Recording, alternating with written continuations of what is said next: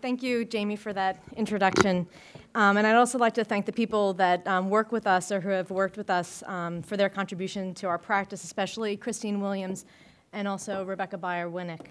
I'd also like to thank the institutions where we work, as Jamie mentioned, the support of Vassar College, where Tobias works, MICA, where Dan works, and NGIT, where I work. So in the early days at our firm back in 2005, we had the honor of winning the Architectural League's Young Architects Forum. And in our presentation inside the Oligopticon at the Urban Center, we proposed an expanded design philosophy, at the heart of which is the idea that architecture's ability to act is tied on its own ability to recognize those that act on it. And so building on this philosophy, we've spent the past 6 years developing and implementing projects that represent an ever-expanding concept of what architecture is. And as Jamie cited, how it acts on the world, but also how it's acted upon by individuals, institutions, ideas, idealizations, and objects. So winning the support of the Architectural League at that very early moment in our firm's history was so important in shaping our practice. So we want to thank Rosalie and Greg and Nick and others for that support.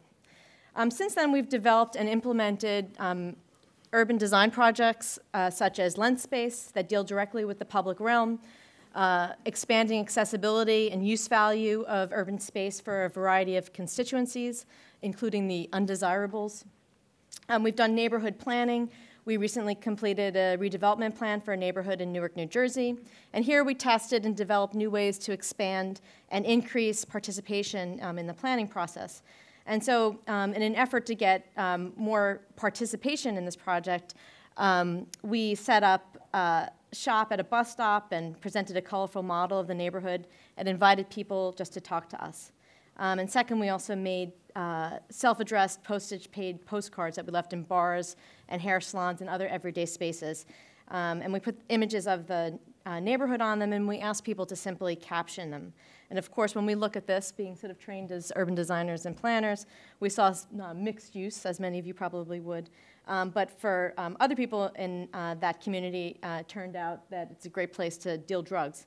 So, so it sort of showed us that it's always important to see the city through lots of different eyes, and this is one of the ways in which we do this.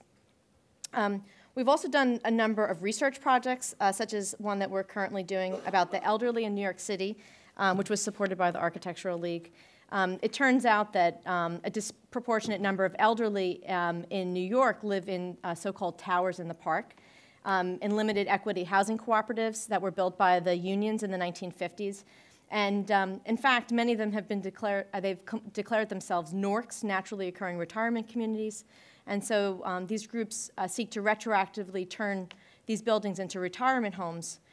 So we're investigating how these towers have found a second calling, so to speak, as a place for people to age in place.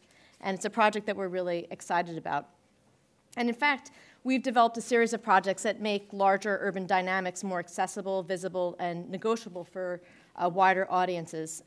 As urban design fellows for the Design Trust for Public Space, we visualized the ecologies of the garment district, and we followed up our fellowship with a project called What's Going On in the Garment District.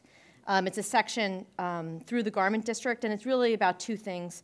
One, the importance of creative clustering, but two, the problem of knowing a place. So if you scroll around and you can find out what this or that person is doing, and occasionally you can click on someone and see more. You might get a comic, you might get a timeline, you might get an axonometric. It's oligoptic, to borrow a phrase from Bruno Latour. We develop work for exhibitions. Our project, In the Meantime, Life with Landbanking, was commissioned by the Walker Art Center for a piece which we turned this mundane story of a dead shopping mall in upstate New York into an autobiographical film. And we also work as,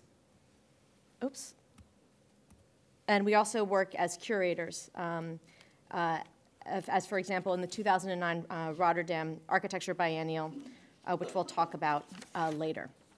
So we really take on, as I think Jamie referenced, We really take on a wide variety of roles as architects, and we tackle a wide variety of project types, and we develop a wide variety of deliverables.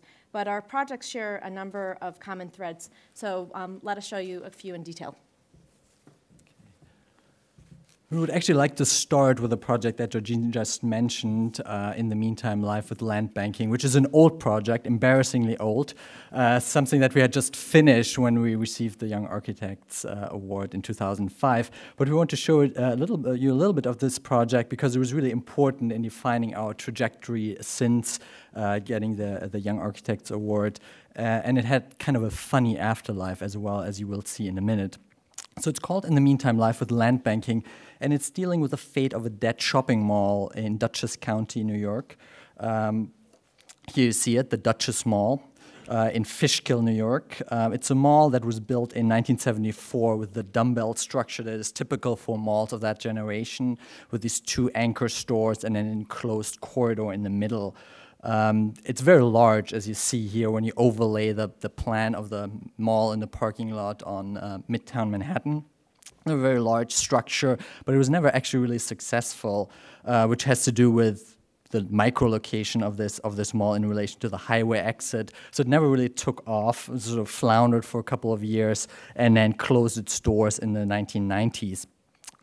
When we entered the picture in 2004, the owners of this place, New York City-based developers, admitted that they were land banking the site, so they weren't doing anything. They were just claiming the property as a tax write-off, and they were fine with waiting for a little while until they could redevelop the site or sell it off. Really just holding on to a site where nothing happens, which of course was not great for the community. People were upset to have this huge structure sitting there basically vacant. But when we entered the picture, we decided to not be critical of land banking, but to look at it as an opportunity, right? As an opportunity, this delay in development, and as an opportunity for things to happen here that otherwise wouldn't happen, right? A temporary location for stuff that finds its place there. In fact, when we were hanging out there, we found that there was already a lot of stuff going on there. There was a bus that was serving this supposedly dead place. There were people waiting for buses. There was a bus stop that doubled as a dry cleaning business. There were these. There were RVs. There were rigs. There were homes, other miscellaneous activities. And then there was this guy who was driving around in his golf cabbie cleaning up the parking lot. Some mysterious reason. Heading off. There were hot dog stands. And then on weekends, there was a crazy flea market that actually made this the most happening places in Dutchess County on Saturdays, both the parking lot and then the old department store here that was turned into this flea market here. You see the KISS memorabilia stand. So we mapped all these observations after hanging out there for a really long time. We mapped out all these observations that we found sort of drew diagrams, just a cardiogram of the place. This was 1974 when the place first opened up. You see here a very healthy pulse. These were the current, at that point, active programs. So you see a very weak pulse. Then we also looked at the temporary programs like the flea market and so on that picked up on the weekend. So you see here how the cardiogram picks up on Saturdays and Sundays. And finally, we mapped out the illicit or illegal programs here that were taking place, and there was just no predicting when they would pick up. So this was the picture of arrhythmia.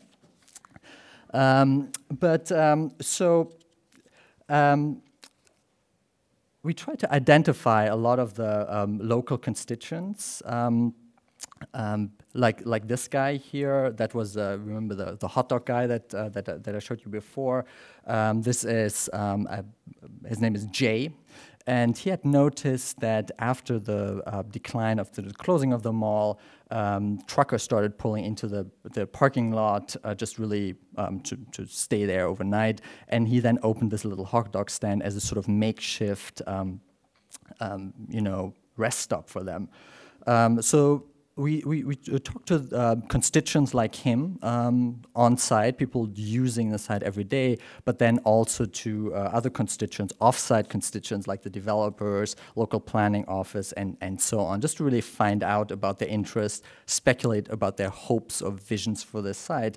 And this is what we think sort of, it's part of our work, right? Good, thorough detective work, listening, hanging around, looking for clues, suspending judgment for a long time in order to acquire some kind of located knowledge, right? Things that people know who use a site that we don't know as outsiders. And so we really then tried in our design proposal, tried to use that located knowledge to generate a design proposal. As you've seen, after the big shopping program had moved out, all sorts of people started using the site for all sorts of things. And we sort of decided to build on that logic and follow that logic and started proposing all kinds of new things that make some sort of sense here. So a fragmentary logic, not some sort of overall plan, right? So this is, in a way, you could say the opposite of traditional master planning, where you have a big vision and then derive the details from there. Here we basically developed or accumulated a basically endless number of proposals up to a point where some new urbanity might emerge. I'm going to take you through these proposals. There are many, many of them. There are a bunch of them that intensify existing dynamics in order to get a short-term use value out of it, like incubators that help small firms colonize the mall structure from the outside in. Then there were short-term intervention that weren't so much based on or planning to grow something new out of the temporary mess, but exploit the temporary mess to its fullest. Nightclubs and that sort of thing. And then there were proposals that built on the sort of casually, mainly car-oriented community uses that are already taking place here. But again, there were many of these proposals, but again, they were not designed. They were designed for a very limited period, for the limited period of land banking. And our thesis here was that an in-between time like this sometimes allows programs and buildings to happen that otherwise might not have a chance, right? And it might disappear after this sort of lab time, but that also might influence whatever happens here after this experimental phase, sort of changing the site's DNA for the future. Keep that thought in mind for a moment. We'll get back to that. So next we want to talk about a project called Improve Your Lot, and this is also an older project from 2004. It began as a winning submission to the Shrinking Cities Reinventing Urbanism competition, and the competition asks architects and planners to confront the phenomenon of shrinkage in one of 4 cities around the world. We worked with the city of Detroit, and the project starts where a lot of projects about Detroit start, with a graph like this. Yes, Detroit has lost about 1 million people in the past 50 years, and yes, Detroit has an unfathomable amount of vacant land, but this project says let's not let the familiar narrative of abandonment get the best of us, and let's also resist the temptation to romance the city's ruins, as you see in a lot of art projects and photography projects and city planning commission projects, to rope off the city and let it revert to nature. We think that aside from being a bit too spectacular for our taste, these two visions tend to overlook 2 important facts about vacant land in Detroit. Number one, most of them are not huge swaths of vacant land. They're actually missing teeth, single parcels between existing homes. And by the way, Detroit's still a city of 800,000 people. And 2, recently, many of these lots have been bought up not by developers, not by speculators, but by the owners of adjacent homes. As you can see in some of these pictures. So we have a name for this. We call this a blot. When a homeowner takes, borrows, or buys 1 or more adjacent lots, the connected lots form a blot. Improve Your Lot is really our attempt to document this phenomenon, think through and envision some of its implications, and finally invent mechanisms to help it along a little bit, or what we call ghostwrite it. I'll talk about in a minute. Why are we doing this? Well, nobody is really paying attention to this phenomenon, but it's happening everywhere, all over Detroit. And when we do notice, we see something very interesting. We see that this is an interesting epilogue to the familiar narrative of abandonment, and it says that beyond the typical story of Detroit's decline, we can find this one way in which individual residents, acting out of self-interest, make do and actually take advantage of shrinkage by increasing their space and improving their lot. So this is a block in Detroit, say 1967, pre-riot block, single-family bungalows, 30 by 100-foot lots, no blotting. Abandonment kicks in, city comes in, takes over ownership, cleans and greens the lots, and this is where the story usually stops. But this is where we're interested in, what happens after this, and what's happening now, this and this. Think about the large-scale implications of this. Thousands of unsuspecting, self-interested homeowners changing the genetic code of the city, making it less homogeneous and effectively making it more suburban, kind of reducing the city down to a suburban density. And this is the second reason we study this, and in fact, we have a name for this, the new suburbanism, the cumulative effect of thousands of instances of lot making. But I think getting ahead of myself a little, let's take a look at what some of these blots look like, which, by the way, we found just by driving around the city. We went into Detroit in typical Jake Gittes style with not too much of an agenda. We wanted to practice detective work, and we would notice funny lots like this. And then we would find, trampoline blots and satellite dish blots and swimming pool blots and purely aesthetic formal blots and purely functional blots that were not pretty at all, but were very functional nonetheless. We always identified blots driving around from the colors of the fences, which often match the motifs of these homes. And we found more permanent additions and all kinds of crazy fantasy gardens and all kinds of stuff. And we also found a lot of these just by looking at the property records. And every block we looked at showed evidence of blotting. More than one homeowner, or the same homeowner owning more than one lot. So you see, yeah, there are actually some really funny patterns, like the Misek family here. They own an entire block of the city, and they're entirely surrounded by city-owned land. So for this project, what we did is we told a lot of stories about how these blots happen, and what can we learn from them. And we talked to a lot of the people who make these blots work. And I don't have time to go through all of them. I just want to give you a teaser of one. I'll tell you the story of Wanda and Helen, who own these two lots here in a neighborhood in northeast Detroit. Here's Helen and Wanda, so you've got Helen and Wanda in pink. It's a really beautiful story about how they always wanted to live next door to each other. They got really close. They found two houses that were 4 lots away. What they did is they collectively bought the land in between their house, reparcelized it. Now they have this very interesting thing that no planner or architect would ever design, perhaps the lot for 2 on the quarter-acre lot versus the typical suburban home on the quarter-acre lot. So we kind of took inspiration from this, and we took inspiration by people like the Anderins, who have been building their blot since 1932. We went and did a lot of property research to find out how these 6-lot blots, in this case, were accumulated. Mr. Anderin, who put this blot together, has this on his coffee table. He had his friend with the helicopter fly over and take a picture. He's so proud of the way it looks.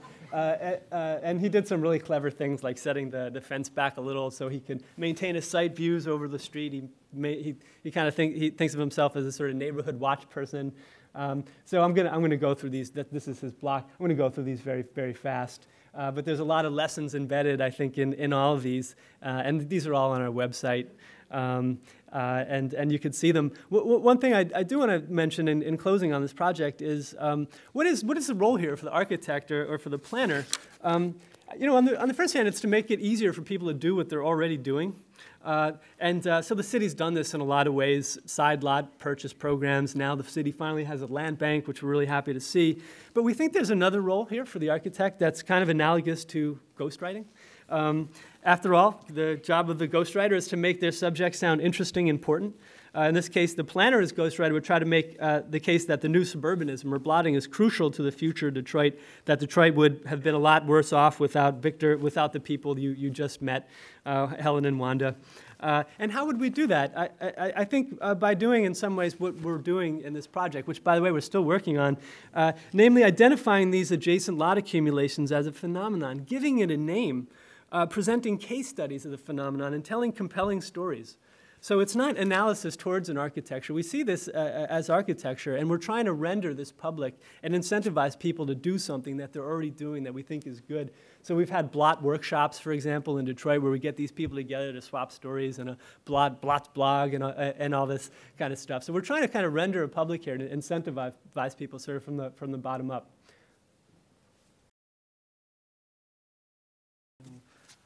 We actually developed this idea a little further in the next project we would like to show you, which is just hot off the presses. This is our winning proposal for MoMA PS1's warm-up. We'll just show you a little bit of this. Hopefully you will be able to see it with your own eyes in a short time from now, actually a shockingly short time from now. You'll probably know about warm-up. It's a series of summer events at PS1 Long Island City. Every year MoMA asks a couple of architects to compete for the construction of a temporary setting and primarily shading for this event. And as you might have realized by now, we're really interested in the way things are out there, namely sometimes pretty weird.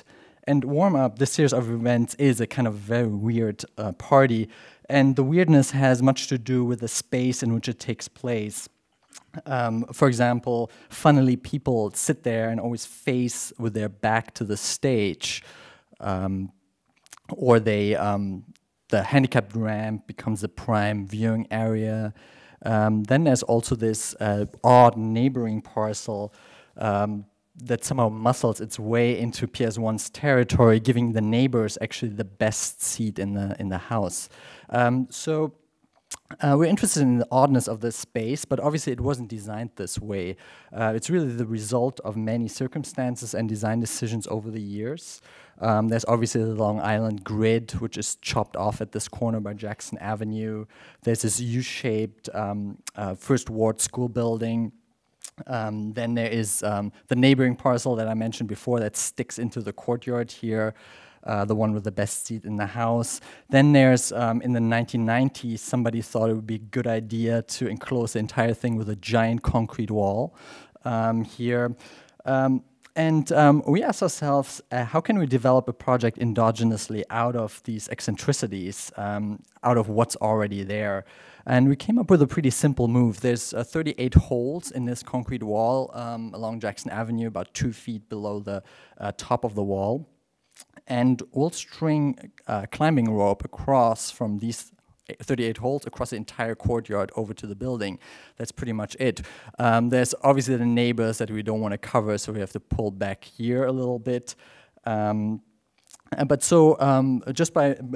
with this simple move, the result of this simple move is sort of a surprising shape. It's a hyperboloid surface that is directly developed out of the architectural elements that surround the courtyard. So giving us, we call it, we're thinking of it a Hugh Ferris-like visualization of the odd parcel conditions here. These are some images of our models. We built this thing which we're calling the harp. Our working model, and it's sort of it's somewhat of we think it's a rich shape that, and we very much like that this rich shape is simply made out of straight lines and is not derived from some algorithm or something, but is simply the result of connecting the edges of the courtyard. So here you see a working model, and then here you see it in action during warm-up, right? What you see in this rendering is that we're attaching shapes along these shades along these ropes. It's actually a landscaping fabric, a very lightweight landscaping fabric. So our goal here is to create shade and to do so with a column-free space, providing total flexibility on the ground. Actually, when we were designing this, Lina Bobardi's work was in the back of our heads, right? The MASP in Sao Paulo with this like amazing space that is works for huge demonstrations, but then also for smaller exhibitions. So we wanted to create a calm, free, flexible, free space for all sorts of things to happen here, and we had a couple of things in mind to happen here. In addition to warm up. As you all know, PS1 is located in the borough of Queens, which, as you also might know, is the most diverse, the most vibrant, and the most exciting, and probably the best part of New York City. And we asked ourselves, how can we design something for warm-up that has an impact beyond the summer of 2011 and beyond the courtyard of PS1 to strengthen the connections between PS1 and Queens? How can we actually make an environment that lives up to Queens? And we did so. We spent a lot of time again in the neighborhood, hanging around and talking to a bunch of people, to the neighbors, right? Just to see, to look beyond the concrete wall and see what else is happening in Long Island City. One person we talked to, Takis, runs a cab company just across the street. And when the weather is nice, he sets up a makeshift outdoor seating area, which you see here, for his employees who change shifts here. So they have a break. One cab driver arrives, waits here, sits there, and then hands over his cab. So what this suggested to us is that many of the requirements for warm-up, programmatic requirements, seating, shade, and so on, actually overlap with the needs of warm-up's neighbors.